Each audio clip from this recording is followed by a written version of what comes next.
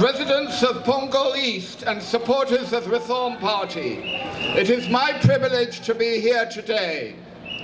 This election, we are determined to bring a real choice to the voters of Punggol East. This is your chance to decide how you want to be represented, from your everyday needs to the highest level in Parliament.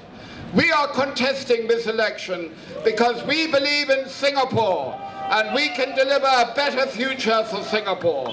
You will only escape from under the iron thumb of the PAP if there is a truly effective voice in Parliament.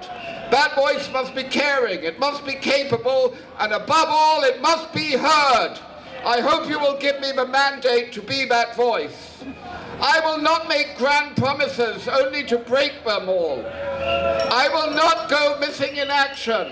If you choose me to represent you, I will serve you with all my voice and my head, but more importantly with all of my heart. No more broken promises!